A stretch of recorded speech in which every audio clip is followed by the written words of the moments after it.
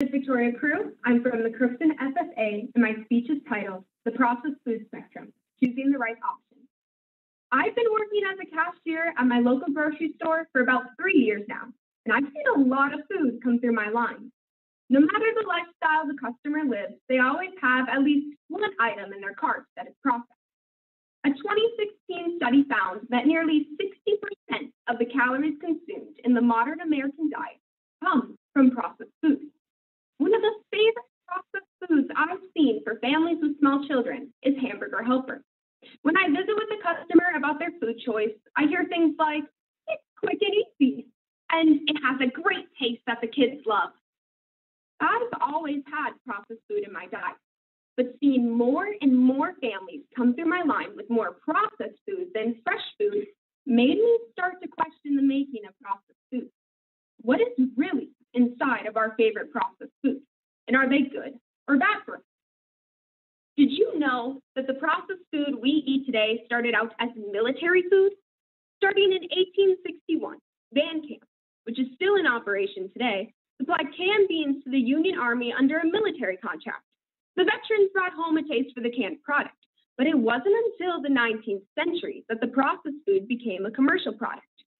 Processed food didn't predominate the table, and that was because processed food was more expensive than fresh food. Oh, how the tables have turned. During the 1950s, kitchens started to look a lot different, with becoming all electric, from dishwashers to small appliances and refrigerators.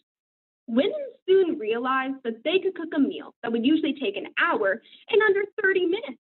With more time on their hands, women were encouraged to join local clubs, apply for part-time jobs, and enroll their kids in after-school and summer activities.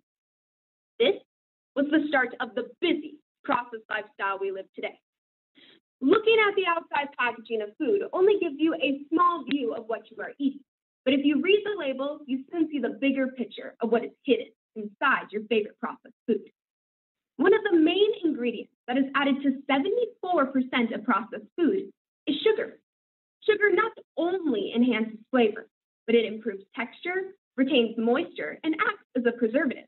With at least 300 names for sugar, ranging from rice malt to dextrose, it's no wonder the average American consumes 19.5 teaspoons of sugar per day, nearly 300% more than what is recommended. Many breads are made with refined grains that are stripped of essential fibers and nutrients, along with added sugars for taste and texture. To make up for this loss, manufacturers add in synthetic B vitamins and iron, but the lost fiber can never be put back into the product. Fiber is crucial for our gut health. Without enough fiber, our gut microbes will start to eat the only available food source they can find: our intestinal lining, along with our body literally eating them. Low bacterial diversity is linked to autoimmune diseases and inflammatory conditions.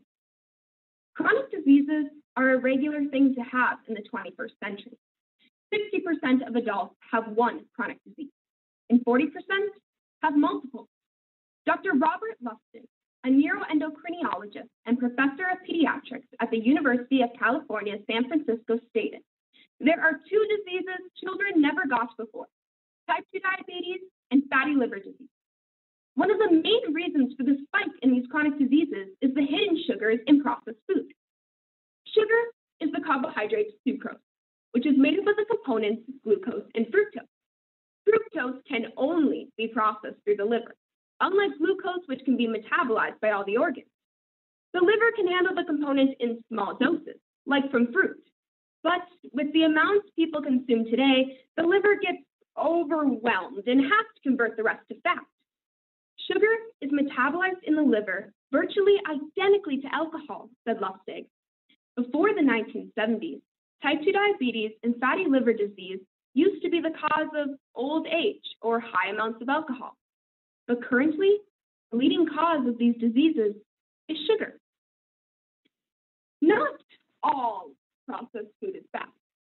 There are different levels of processed food ranging from minimal to highly processed. Processed food often gets a bad reputation because we get caught up in the word processed without knowing what it really means. Says Alexandra Miller, corporate dietitian at Medifast. Processed food falls on a spectrum. Minimally processed food is food pre-pressed for convenience, like cut vegetables and roasted nuts. The second level is food processed at its peak to lock in nutritional quality and freshness, which are canned and frozen fruits and vegetables. Following are foods with added ingredients for flavor and texture, which are salad dressings, cake mixes, and yogurt. Then the more heavily processed food is your ready-to-eat food, which are crackers, chips, and deli meat. Finally, the most heavily processed food is your frozen and pre-made meals, which are frozen pizzas and TV dinners. Using this knowledge, people will be able to identify the minimally processed from the heavily processed food when they go grocery shopping.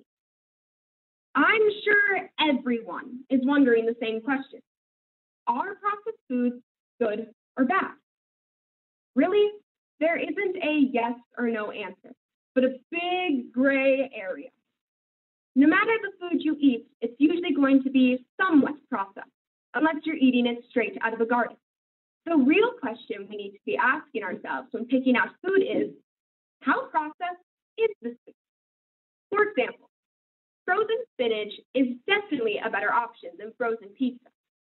Informing people about the processed food spectrum and what to look out for when reading ingredient labels, like added sugar and nutrients, can open a big door on identifying what to put into our bodies and what to keep out. With this knowledge, people will be able to control how processed their diet becomes. Food is fuel for our bodies, and it provides us with the strength we need to survive the busy lifestyle we live. People want to provide their bodies with the best food in the world and nothing less. Our body is a temple that deserves the best foundation of nutrients. Don't let it crumble because of some hamburger helper. Thank you.